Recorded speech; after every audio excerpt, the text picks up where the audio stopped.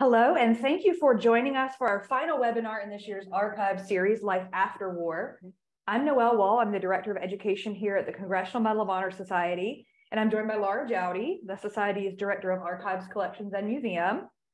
And we are here on board the USS Yorktown at Patriots Point in Mount Pleasant, South Carolina, which is home to the Congressional Medal of Honor Society headquarters, as long as the museum, which is where we are here today.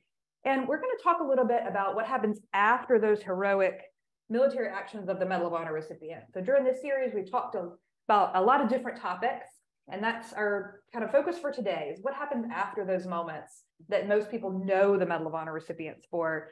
You know, we often conflate the Medal of Honor recipients with that individual action. We read their citation or we watch a video about what they did on the battlefield, but the recipients are so much more than that. Their life is full, and they have much that they've contributed to our society here at home. And we're going to talk a little bit about that today.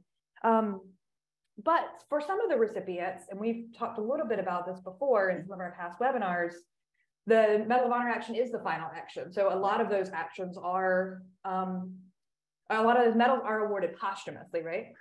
Right. About 18% of all medals of honor since the Civil War have been awarded posthumously. The number is a little bit higher if you just consider the modern era, but about 18% have been awarded posthumously. Yeah, but for many others, that moment is just that. It's a moment, it happens and it's gone, and then life moves on. And it's something that helps define who they are, that action, that Medal of Honor action, but it's not all of who they are. Right. And that's one of the things we try to focus on here in our archives and our museum, is not only that moment in time, but the whole person, who they were both before and after service. Of course, if they survived their action or their time in service. And it's really about capturing the person's whole story, in addition to, of course, that key moment in time. Right. And so we're excited to talk a little bit more about that today. But before we get started, for those of you who are joining us live, there is a question and answer box on the bottom of your screen. Please feel free to type in any questions. We'll look at those as they come in, and we'll take some time at the end of the webinar to answer them. If there are some that we're not able to answer during the time of the webinar, we will try as much as possible to follow up with you after the webinar to get you any answers that we're not able to deliver live today. Absolutely. And we are going to be talking about a number of recipients during our conversation, as well as some other resources. And so if you're joining live, you can check out the chat box, and there'll be some links that will go in there to the recipient pages on our website and to some additional resource pages that you can use, as well as if you're joining the recording. So if you're watching this as a recording, if you look at the description below, it'll have links out to all of those same pages so that you're able to gather a little bit more information about the recipients that we're going to be kind of touching on today and whose objects we're going to be focusing on. Okay. So I think that's all of the housekeeping before we get started on the good stuff. So I'm excited to look at these items today that we've pulled out for everyone to explore. Mm-hmm. Exactly. And I'm thrilled to be able to share it with people. We've got some items here that are a little bit different than you would normally expect to see in a military archive, but it'll be great being able to share them with the audience. Yeah, it'd be nice to round it out to end out the series this year. Exactly. So Life After War is the theme today, and the recipients took a lot of divergent paths after their Medal of Honor actions. One option was to stay in service. Right. And there are a number of recipients who did choose to maintain that military path after their Medal of Honor actions. Right. And there are a number who, the Medal of Honor action could happen anywhere within their career. So some, they were drafted and went in, and it was their first enlistment, their first time, being deployed in a combat zone, and their Medal of Honor action happened. Some of them had been almost military careerists before they had their action, and then they continued service afterwards, or some of them, they were on the tail end of their careers and retired afterwards. Right. So. And something that I get questions about a lot when people are looking at our website is sometimes there are multiple ranks on someone's page. Yes. So maybe their action was one rank and then their citation was different. Yeah, it's some of them, they're privates at the time of their action, and they've been promoted to corporal by the time the medal's presented, and then maybe they retire as a captain. I mean, some went to OCS, Officer Candidate School, in between there. And so if you look at their particular pages, you might see as many as 3 different ranks listed, and it'll be, the rank at time of action, rank at presentation, and rank, final rank. So, I mean, you could and we try to be as accurate as possible and reflect that on our website and provide that information and try to be as clear as possible because it can get confusing. Right. And so receiving the Medal of Honor in the military is a huge deal, especially in our modern era. So what does life look like to be in the military as a Medal of Honor recipient? That has to be a unique challenge. Yes, and I can only share, anecdotes I've heard. I've heard that it can be incredibly difficult because you have this medal that maybe your superior doesn't have, and there's a lot of pressure put on you. You have to try a little bit harder or do a little bit more because the expectations already set high because you have that medal. Some of the guys I've heard, had particularly a hard time because maybe the person above them was maybe a little bit jealous that they had the Medal of Honor. And mind you, these are all just various perspectives I've heard over the years working with these gentlemen. And then, for others, it can totally change your trajectory. Let's say you sign up to be a soldier and to fight, and you get the Medal of Honor, and all of a sudden you're pulled back for a bond campaign, and all of a sudden you're in ads and giving speeches and trying to raise money. And it's not at all what you signed up for, but it's what you've been pulled to and tasked with doing because you are now a nationwide hero. It's a totally different aspect of what you thought you'd be doing. Right. Going from being a grunt to being a person on a pedestal is quite the transition. Exactly. And it happens overnight. Right. And there's a mechanism within the armed services to prepare Medal of Honor recipients to take on those responsibilities, but how can you really prepare for that? Right. And there is now, I have a feeling during World War II, they didn't really have that in place, but now they do have, for lack of a better word, a handler, somebody who's going to help teach them, how to do interviews and to transition into this role. Right. So that's really very helpful. I think it's helped a lot of especially the war on terror recipients. Right. Especially for people whose passion is combat, whose passion is helping people and being in the field, and then to be not in that role. Right. Big challenge. Yes. Yeah. So we do have a couple of objects that we're going to look at today of people who did stay in the service. So what do we have for that topic? For the first one, we have this briefcase. And it belonged to Donald Gary. He was a World War II recipient. And this is a piece, he retired in 1950. So World War II, 1950, he retires from the Navy. So this is his briefcase, and you can see here it has Medal of Honor Society on it. And Lakeland was one of the places where we had a society convention at one point. So obviously this is something he took with him to the convention, and he has a label on it. So it's really just a plain black briefcase, but it does represent kind of his life and what he did with it. I love pieces of luggage anyway, but this one's really interesting just because it did belong to him, and it's representative of a piece he obviously took with him when he traveled. Right. So, and then we've also got these boots, and these belong to a Medal of Honor recipient named Robert Patterson, and he received his Medal of Honor for action in Vietnam. And these boots are boots he wore during Desert Storm in the 90s. So he stayed in as well, and he actually retired as a master sergeant. So these are boots he wore, and you can see the wear on them. And I've mentioned this in previous webinars we've done, is a lot of times people see these old objects and they think, oh, I need to fix that up, it looks so awful. Yeah, no, not really. Part of the wear and tear on these objects is their story. So when you say you have to shine up this black and make it brand new, you've then erased the story that the piece is telling you. So to keep it unique and keep it with the history on it, I think is really important, because you can see he did indeed wear these boots.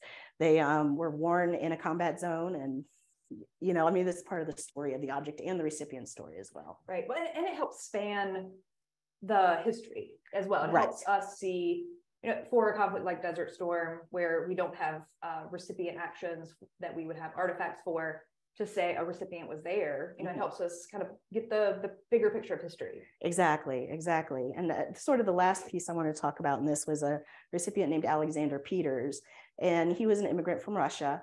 And he earned the Medal of Honor during what we call either a peacetime or an interim period in the late 1800s. And usually those were for life-saving missions, or, doing something particularly spectacular when a ship was caught in a storm. And so that sort of thing. But I wanted to share this with you because he received his medal, like I said, at the end of the 1800s, but he stayed in until the 1920s. So this here is a letter just acknowledging his service And, this was part of his pension paperwork, his qualifying saying, yes, you did serve as long as you said you did. And so this was all part of his pension process. And another piece of his, which actually predates his Medal of Honor reaction, but I really wanted to share it with everybody today. He applied to be a United States citizen in 1899. So this is his certificate of citizenship. And you see on there, he's renouncing allegiances to Russia's czar. And he is becoming a United States citizen. So you see district court at the top, dates. And I love this because it's indicative of somebody who came to this country and chose to become a citizen. So that's why we brought it out today. That's really interesting. Yeah, and so we have these objects here that talk about the journey of a Medal of Honor recipient who comes back home, but remains in the service and maybe gets deployed again, who continues to live a life in the military. Yes. A lot of the recipients chose or weren't able to choose because they were medically discharged or weren't able to serve anymore, to return to a more civilian life. Right. So we're going to talk about a few of those as well. Right. The first one. Civil War. Yes, we're going to start with the Civil War. And, during the Civil War, something like 2.8 million men and a few women served, both Union and Confederate. So that's a number for both sides. But the United States, population was only about 31 million at the time. So that's roughly 8% of the population actually ended up fighting. That's not, of course, people who were in auxiliary roles or, the non-military people who followed behind the camp, like maybe some cooks and some wives followed their husbands as well. So there was a pretty big participation rate. Now, this piece I really like because this is an invention by a recipient named Walter Thorne. And he was an attorney in New York City. And so this is an invention he came up with. He called it a life belt for boats. So you can see the boat here, and it's basically an airbag on the side of the boat to prevent, other boats running into it. Maybe they come up with a lot of flotsam in the water. So he came up with this and had it sketched out for himself so he could submit it to the patent office. And I just love this because here's a guy who's an attorney who's doing inventing on the side. So it's kind of just telling his story in a different way about how, yes, I'm an attorney and day to day, I might, be writing legal briefs, but at night I am imagining other ways and other, ways we can make life better for others. Yeah. So I really love that. And in the meanwhile, he was also one of the heads of one of our precursor in groups called the Medal of Honor Legion. And he was the president of that. So, yeah. So coming back from war, the Civil War, and deciding to be an attorney and an inventor, that's quite a life. And then we have a campaign ribbon as well from someone in Civil War. Yes, this is a campaign ribbon for Senator Matthew S. Quay. And I love this campaign ribbon because the ones today you see are mostly buttons. Some of them have a ribbon attached to them, but this one in particular has an actual photograph attached to it. And he's running here for state chairman, and that's for Pennsylvania. He was the senator from Pennsylvania. He served in the Pennsylvania legislature. He was a state treasurer. He had a long political career after his service during the Civil War. So I love this piece. It's a little bit worn at the bottom, but other than that, it's in great condition. And it's just a great piece of history. So here on the back, that's the maker's mark, made in Philadelphia, of course, 1880. So this is a great piece. You can see that just went down in your jacket. So no safety pin here. This is wear it at your own risk ribbon. And we know a lot about, or we think in our society, a lot about what life was like for returning veterans in Vietnam or in our modern wars. But a returning veteran in the Civil War, that's, as you mentioned, a huge chunk of the population, first of all, were returning veterans from the Civil War. But also, they saw a lot of atrocities, but they were the people who had to carry on all of society almost completely. So you see a lot of politicians. Right. We had a lot of recipients who did become politicians, all the way from governor. Obviously, Teddy Roosevelt became president. We had ones who ran for president who didn't win. We've got, tailor, baker, farmer, factory worker, entrepreneur, teacher. everything under the sun, really. Mail carriers. Yeah. And we have something from Frank Upton, right? From World War One. Yes, and he is someone, he received his medal from World War One. He jumped overboard there was a ship that had an incident, and there were powder boxes in the water. And as a result of the incident, a lot of the powder boxes were on fire and exploding. So he jumped in the water to save a couple men's lives, to pull them out.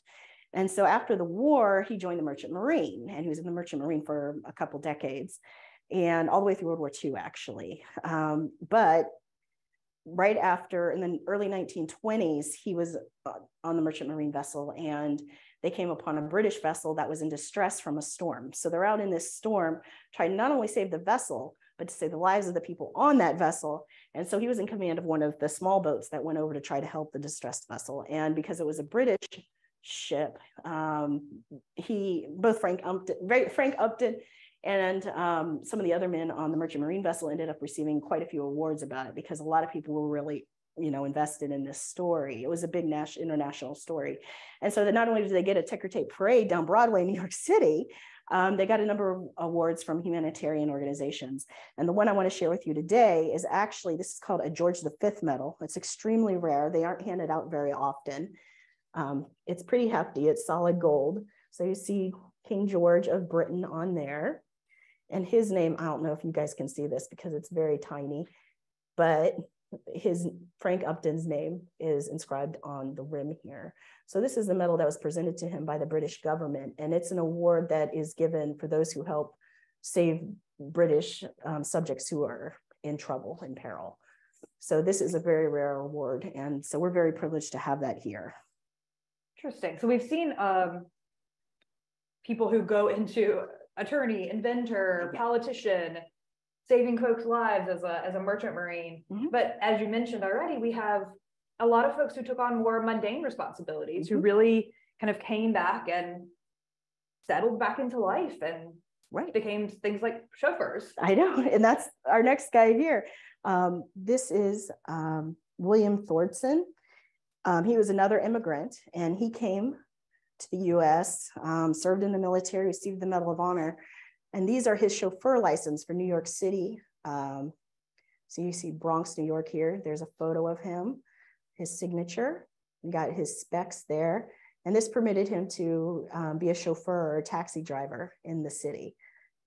So we've got him here in the Bronx still. And these go all the way, I believe, 1921 all the way to 1938. So it's kind of fun. You can see not only his weight change, but you can see him going to, he says brown hair here, but I believe by the last one, he's down to having gray hair. But it's fascinating. So for many years, he drove a taxi, and it was, whoever his people were, his passengers probably had no idea they had a Medal of Honor recipient driving them around the city. So very different. That level of anonymity is very different than what some of these other recipients we've discussed, who were much more, like I said, in the spotlight or kind of reliving their actions. But for some, settling back in and not having to relive that is the ideal. Right. And we have stories from some recipients' children who they said, I never even knew my dad had the Medal of Honor. I had no idea until I was like, I think the one son told me he was in his teens before he even found out. I mean, they kind of knew he had these medals, but they didn't know what they were. They didn't know the significance because dad never talked about it. So, I mean, some of it was they just drifted back into living their lives. And one of the guys here, this is Robert Maxwell, and he actually became an educator. He taught auto mechanics for many, many years up in Oregon. So this is him in his workshop teaching some students. And we had a number of recipients who ended up in the field of education. Absolutely, absolutely. Gary Bykirk, who passed recently, he was a guidance counselor for many, many years up in Rochester, New York, for example. And we talked about this on some of our other webinars, including outside of this series in some of our other series about veterans. But the skills that you gain in the military, you don't necessarily think about teaching being something that a soldier, sailor, airman, Marine would be naturally inclined to do, but it is really built into the military lifestyle, that mentorship, that understanding how to explain something to someone. Exactly. And it's these kind of, I always like to think of them almost as soft skills, just the being able to work with different types of people effectively, and, you know, mentorship, leadership, even just be able to work out logistics in your head easy. I mean, and working under pressure, of course, is something that you learn in the military very quickly, especially if you're in a combat zone. So there's a lot of skills transferable, you know, to the, if you will, real world after you get out of the military. Right. And that transfer back to real life, it is challenging, as we've already discussed here today. And as anyone who knows our veterans understands, that there are, you know, a number of challenges. One of those being that you go from spending every second of the day with people who completely understand you, and you have this camaraderie on the battlefield, and then you come back home to your family, to your community, and you might not have that. And so we have a number of recipients who really dedicated themselves to helping create that community post military life. So I think we have some objects of people who helped in that way after they returned home. Right. And one of them that we're going to talk about is Francis Bishop from the Civil War. And because, like, as we talked about, so many people were involved in the Civil War. There was the Grand Army of the Republic, which was for Union veterans, regardless of if they had the Medal of Honor or not. And so they would have, you know, conventions where they'd get together and have that camaraderie again and experience it again and support each other and network. And so one of the pieces here, this is Francis Bishop's from one of those conventions. So you see here, Company C, 57, Pennsylvania. This is a badge that he would have worn during the convention to identify himself as to what unit he was in. And there was also, of course, membership badges you wear. If you look at the old photos of these conventions, the gentlemen sometimes are wearing 4 or 5 different badges. And it's just, you know, when you have that many people at a convention, being able to easily identify the other people who you serve with or you might have an identity connection with is important. Right, absolutely.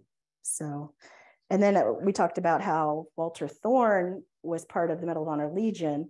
Eventually that became the Army and Navy Legion of Valor, which still exists today.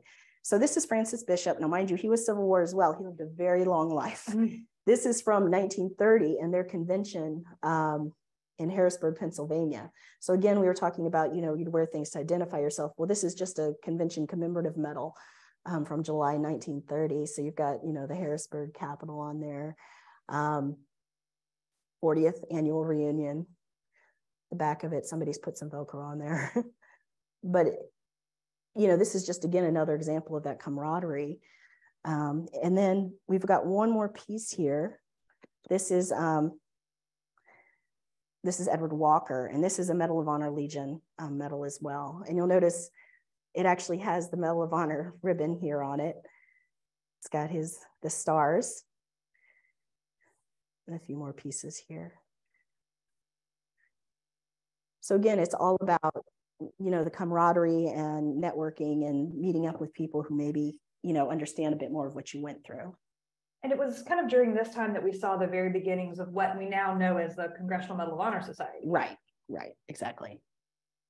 The Medal of Honor Society was founded in 1950. Well, it started in the 40s after World War II, but we received a congressional charter signed by President Eisenhower in 1958. So the couple other things I'm going to show you are actually Medal of Honor Society items. So we've got a membership card. These belong to Herbert Schoenland. And we've got a membership card of his. And then every year we have a convention. So this is the one from Los Angeles in 1966. This is his name tag. The pin part's broken off, but this is his name tag from that convention. And then also from that convention, they went to Disneyland. And they actually shut down Disneyland to let about 300 Medal of Honor recipients and their families go through Disneyland. So this is the program from the day. And it's really kind of interesting. This is rumored to be the last day that Walt Disney ever spent at the park. He went over and greeted the recipients and then supposedly went into the hospital later that day and passed away pretty quickly after that. So it's kind of a banner day. I know the recipients certainly enjoyed it.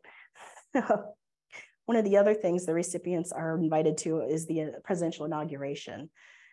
This is from 1969. And this is from a gala at that convention. So here you've got, Richard Nixon, Spiro Agnew, and you'll see there's a lot of really big names there that performed at that gala that year. So it's kind of fun that the recipients get to go do this. It's an honor for them to be included. And, it's just part of what the society does as far as bringing the recipients together, not only for events, but for outreach. We've got a lot of programs we do through the society that the recipients participate in. The society's made up, our membership is only Medal of Honor recipients. So everything we do is dictated by what their heart says we should be doing. So we've got like the character development program, which Noelle oversees. We've got outreach programs to businesses and schools, and the recipients are very busy people. They're all over the country all the time. So yeah, even things like the convention have evolved so much. Exactly. The camaraderie is a really big cornerstone of the society. The getting the recipients together, having them have that time and space to reflect on what they've experienced, to just spend time together, as many military organizations do. It's a huge focus for our veterans to have that time and space to reflect and have conversation.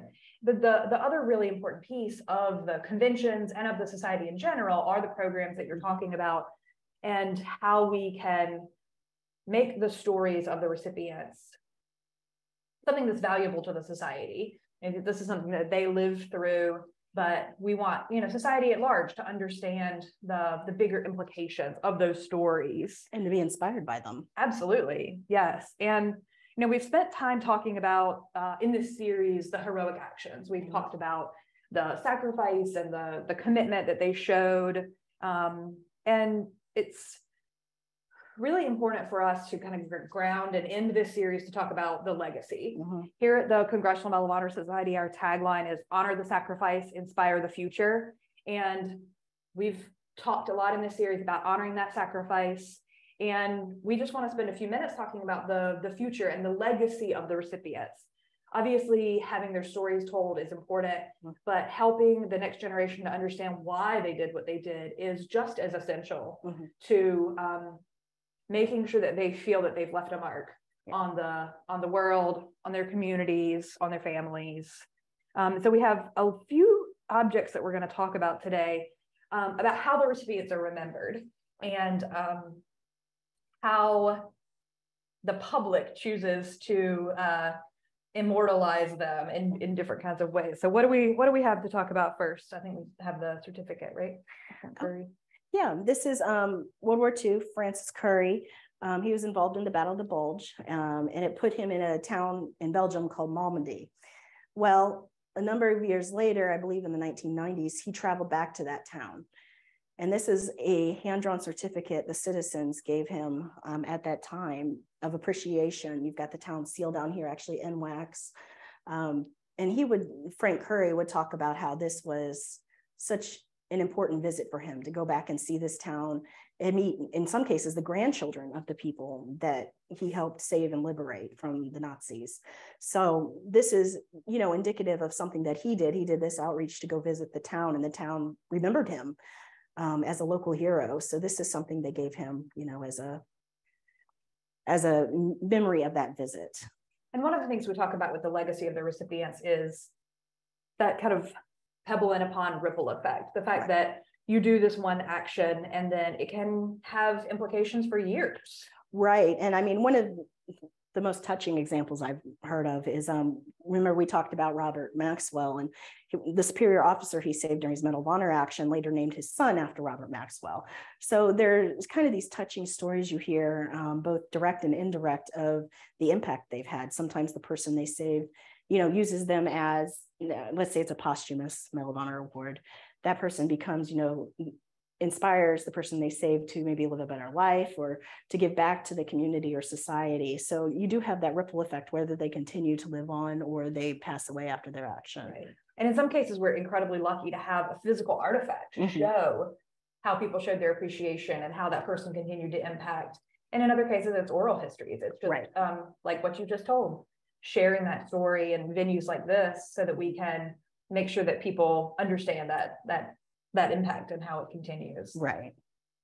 And then we have a jacket here. Yes, right? Get out of your way. this jacket over here, it's an American Legion post in South Dakota, and they've chosen to name their post after Woodrow Keeble. He received the Medal of Honor as an upgrade not too long ago. And, you know, this is just an example of, you know, a lot of these veteran posts are named for Medal of Honor recipients. They just sort of become, this is maybe not the right word, but the mascot, the inspiration for the post. And in this case, they chose Master Sergeant Keeble. And that idea of naming a place, a building, something like that after a recipient is definitely common. We also have some ships. Yes, we have, the Navy has named over 250 ships after Medal of Honor recipients.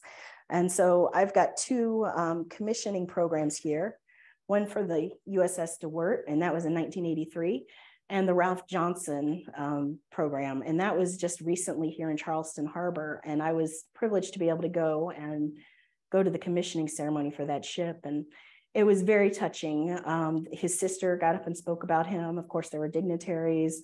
The crew ran up on the deck, and it was just a very nice ceremony. And the ship, of course, is named for him, and he's immortalized in that, as is Richard DeWitt from World War II. Interesting. And we have a civilian. Yes, and we have a civilian vessel. The life ring up here is named for a Vietnam recipient, Stephen Pless. And he actually survived his Medal of Honor action, but then came back to the States and tragically died in a motorcycle accident down in Florida not too much later. So this life ring is actually from a ferry that ran in New York City called the SS Stephen Pless.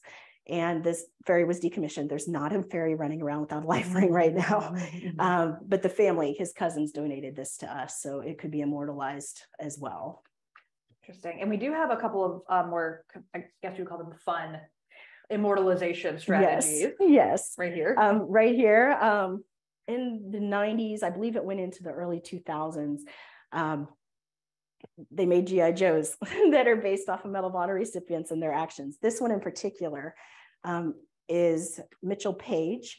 So you see here a picture of him, an artist rendering with his machine gun. And so then on the inside, they modeled the face after Mitchell Page, and they gave him the weaponry he used in his Medal of Honor action. And there you see a little tiny Medal of Honor for the GI Joe. I love these pieces, and I know there's one for Frank Curry as well. I believe Roy Benavidez, MacArthur. So there's a number of them. But these are pieces, obviously this one's still in the box, they are collector items, but it's really quite an honor to be immortalized as a GI Joe, I think. Right. Another option that we're seeing now, starting around World War II, a gentleman named Arthur Curtis started doing syndicated comics about Medal of Honor recipients and their actions. They are not politically correct. There's a lot of terms in here that we no longer use, but you'll see they're drawn like this. But some of our older viewers might remember these because they were syndicated across the country. And this was his kind of, Arthur Curtis was the driving force behind it. You'll see here, Michael Ahrens was the artist, but he was a driving force between getting these out. And it's just another way to share the stories. And in the last few years, it's kind of exciting that the Association of the United States Army has started doing new comics. And so this one here, this is a compendium of them, volume 3, Jacob Parrott, Donovan, Red Cloud, and Donlin. You can go to their website. We'll post a link to it. These are free for reading. They're beautifully drawn, well-researched, and it's just telling their stories in another way and another format that's very approachable, especially for young children. Well, maybe not horribly young, but because there is this subject matter, the school-age kids. But I mean, it certainly is an excellent way to share their stories in a different, format. Absolutely, and we see a lot of Medal of Honor recipients in the media as well, in terms of movies, TV, and that started 100 plus years ago. It did, actually, all the way to World War I. They're the Lost Battalion, Georgia McMurtry and Charles Whittlesey, actually went back and acted their experience during the Lost Battalion for a movie. It's actually them in the movie back in the forest and performing their parts. So there was that. And then in World War II, of course, To Hell and Back with Audie Murphy. There have been just, in recent years, there's been a lot. The movie Devotion just came out, which recounts Thomas Hudner's Medal of Honor action. So really, Hollywood, these stories are so inspirational and so dramatic. They really lend themselves to being told on the big screen. Absolutely. And to kind of circle back to what we talked about before, a lot of those media, the films, even these comic books things, they're focusing on the story of the action, which is essential to understanding the recipient, why they are remembered. Right. But it is such a small part of their life. It is. And that is at the society, and as through the archives and through the work that we do with students, it's important to help paint the bigger picture and tell the bigger story, because a lot of these recipients, they came home to a family. Their legacy is their Medal of Honor action, but it might also be their children. It might also be the community board that they served on, or the school that they volunteered in. And there's so many kind of ways to show how much they contributed to society beyond that moment in time. Right. And so, I mean, that's one of the things we try to preserve here is not only the action, which is many times very well documented. Actually, by necessity, it needs to be to receive the Medal of Honor. There's a lot of documentation that goes into it. But it's also, you know, who they were before, who they were after, who they were as people. And that's something we try to collect and tell here and preserve. Yeah. And when the recipients are no longer with us, helping to have society in general remember who they are. Right, right. I mean, we just had a recipient pass yesterday, Hiroshi Miyamura. He went by Hershey, but you know, he came home after the war and he would go to the inaugurations and the society events and all that. But in the meanwhile, he worked as a postal carrier in Gallup, New Mexico. So he was, you know, he was well known in the community and his impact there was pretty great. He's a local hero there. So, you know, I mean, sometimes the impact isn't so much, I gave a lot of speeches and I was in front of cameras, but the impact's a lot quieter, but is there nonetheless. Yeah, and we're happy to be able to play a small part in helping keep their legacy alive and help make sure that their full story gets to be told and gets to be remembered by generations beyond ours. Right. And that's in some cases even more inspirational to my mind is not only did they do something so significant that they received the Medal of Honor for it, but they, you know, their whole lives sometimes can be so impactful. Right. Absolutely. Well, and I think we have just a couple more minutes. I don't see any questions that have come in that we haven't already had a chance to answer. However, you can always reach us on our website. If you do think of a question, or if you're watching this as a recording and want to submit a question, you can send us an email or submit a question through our portals on our website. And you can find all of the information about the recipients who we talked about today, as I said, either in the chat or in the description of this webinar if you're watching it as a recording. We do encourage you to go on the website and find our past webinars and look for future opportunities to engage with us on other webinars, on other virtual events, or in-person events, other opportunities as they come available. Or just drop us a note and email. Yeah, just drop us an email. We'd love to hear more about what you want to see. So if you want to tell us what topics you would like covered in future webinars, please let us know. You know, we'd be happy to make these as useful for the viewers as possible. Exactly. Here at the Society, we are grateful to our donors who help make the work that we do possible. The Arthur M. Blank Family Foundation, the Bruce McCall Family Foundation, Delta Airlines, American Airlines, Fisher House, and so many more. We are a nonprofit and we rely completely on donations. We don't receive any government funding. So all of the work that we do here is supported by those donations. If you found value in these webinars and in the work that Laura does, the work that we do at the Society, we would encourage you to consider giving to help make this able to continue so that we're able to continue to preserve the legacy, continue to share it with people like you and students and audiences across the country. Right. And our website has a donate button. Yeah. So we make it easy. Yeah. So again, we're very grateful for you spending the time with us, learning more about the history of the medal, the history of the recipients, the history of the Society. And we hope that you will join us again for a future webinar and that you'll engage with our material, watch our videos, learn more about the recipients and the important role that they've played in building the Society that we have today. Oh, thank you for joining us. Thank you.